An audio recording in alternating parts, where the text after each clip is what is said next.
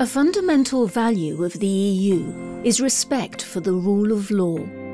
To that end, an independent judiciary is essential for the EU legal order, and notably for dialogue between national courts and the Court of Justice.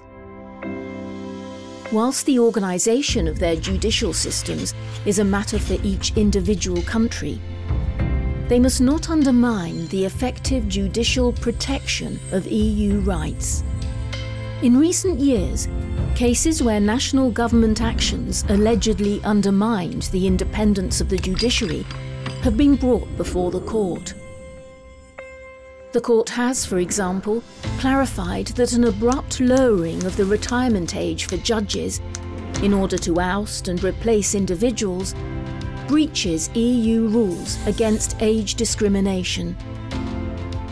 Moreover, any body set up to deal with challenges brought by judges forced to retire, or which can impose disciplinary sanctions on judges, must itself be independent, free from any direct or indirect influence from the legislature or government. In order to ensure that these and other aspects of the rule of law are respected, in 2022, the Court of Justice confirmed that the EU could suspend payments from the Union's budget to a country breaching principles of the rule of law.